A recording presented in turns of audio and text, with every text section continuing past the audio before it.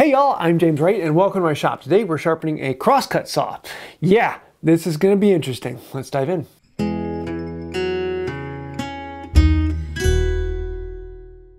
A few weeks ago I did a video on sharpening a rip cut saw, and that's really the basic. If you're wanting to get into saw sharpening, start with a rip cut. Once you get that done, then you can do a crosscut, because everything you learned in the rip cut you'll need for the crosscut, but then the crosscut has extra things that the rip cut doesn't have. But what exactly is the difference between a crosscut saw and a rip cut saw? Well, a rip cut is basically like a whole bunch of chisels in a row, and every one of those teeth peels out a small piece. It's great when you go with the grain because you can make all those little tiny curls come with a rip cut saw. But when you're cutting across, if you ever tried to cross cut with a chisel, it's just a mess. So in that case, the cross cut is basically a knife and a whole bunch of knives, and each one cutting either side of the slot you're cutting out. So with a rip cut, we need to sharpen a chisel. That makes it relatively easy, but with a cross cut, we need to sharpen knives. It's a little more tricky. If that didn't make as much sense to you, I've got a whole video where I go into far more detail and show them close up. So I'll leave links to that down below. Speaking of links, I'll also have a link to the video of the rip cut saw that we did recently. Go and watch that before you do this. Understand how to sharpen a rip cut saw before you try to sharpen a cross cut saw. And also, speaking of links, I'll put a whole bunch of others down below, so if there's other information or other questions you have, or if you want to make really big crosscut saws like, lumberjacks might use, I'll even have videos to that down below. First thing we need to look at is file selection. I talked about this a lot more in the rip cut video, so I'm not going to go into that much detail, and the same things apply. You don't want the tooth to come up into the middle of the face of the file, otherwise you're going to be wearing out that twice as fast, and the middle of the file is what actually sharpens the cutting edge. So just like with the rip cut, I'm going to take the file and set it down in there, and I'm going to see that, oh my, that comes absolutely nowhere near the middle. And this is the one I was doing with that rip cut file. Let's grab a slightly smaller one and put that in there, and yeah, that one doesn't even get near. Now I could do it with a bigger one, but that's going to create a bigger gullet at the bottom of the tooth, and I might not want that. That one's getting pretty close to what I want. I could go a hair smaller, but this one's big enough that I can actually see it. And if I go all the way down here to the needle file, now the tooth is past halfway on the face of the file. I'm going to use this larger file right here to show you what all is going on. With a rip cut, we want it at 90 degrees to the plate. But with a cross cut, we actually want it at about 30 degrees. Some people have it at 20, some people do it at 10 for a hybrid cut. But for all cross cuts, there is a rotation to the file. That is called fleam.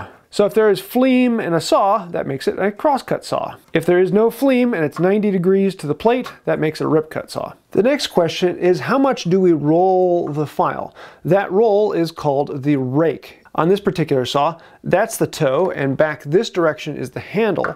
So for a lot of rip saws, we'd actually have a rake making it aggressive so that this back edge of the file is almost vertical. For a lot of cross cuts though, you want almost no rake at all, and you want it to be flat on the top. Or if you want it to be a little aggressive, you can just roll it forward a hair. So in this case, I'm going to set up my saw filing jig to a 30 degrees of fleam, and on the back, I'm going to have about 5 degrees of rake. If you don't know exactly what you want, then set your file in there and see what did the last person sharpen it at. And you can actually set it up to whatever that rake and fleam is, because the tooth will generally, or should, hold it right at whatever angle it was last sharpened at. Normally I go right into jointing the teeth, but for the video, and if you ever have problems seeing it, I like to bring a Sharpie in here and just hit the top of every tooth with the Sharpie.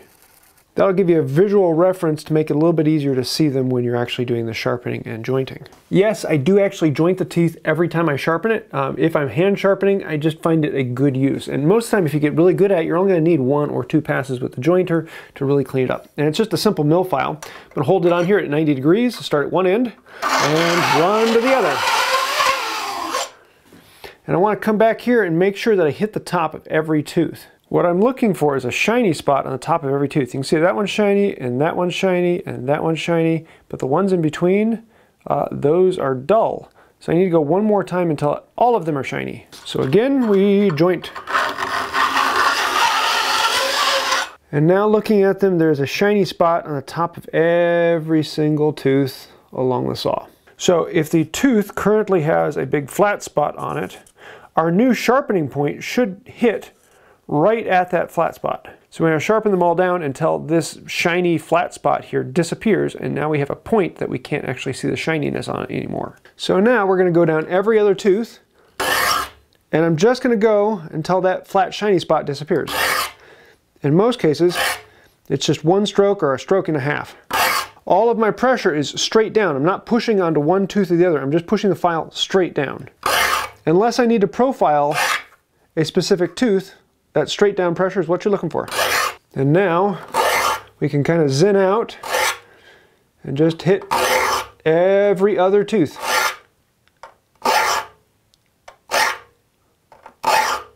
And now that I've gone all the way from one side to the other doing every other tooth, I need to take this whole thing out and flip it around. So one of the things I like about this saw vise is I can unclamp it, clamp up the whole thing, rotate it around, and now I can cut the other teeth. On the saw filing guide, I also need to rotate the fleam 30 degrees in the opposite direction. Because we're filing from the opposite direction, we need 30 degrees the other way. And then just like before, go until the shiny spot disappears.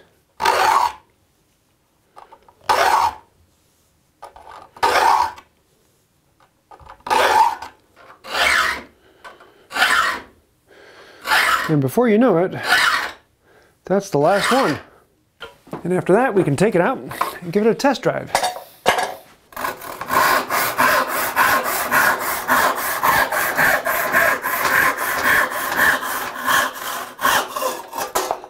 You want to see a nice clean surface on the entry and a relatively clean surface on the exit. This is a fairly coarse crosscut saw, so having a little bit of ragged in there is not a problem, but I'll take that. Really nice. Now, if you really want to take off your skills, you get a sewing needle and you set it on there, and hopefully those points should hold it, and so it should slide right down them. But yeah, I've only gotten that to work a few times. Crosscut saws are a lot harder to sharpen than rip cut saws. Most monkeys can pick up a rip cut saw and make it work pretty quickly. Crosscut saw, it's a step harder. But you don't have to be perfect with it. You just have to be better than dull, which is most of the time. So once you're okay at doing a rip saw, then take on a crosscut saw. You're not going to make it any worse unless you do something really crazy with it, but most of the time you're going to end up with a saw that works phenomenally well.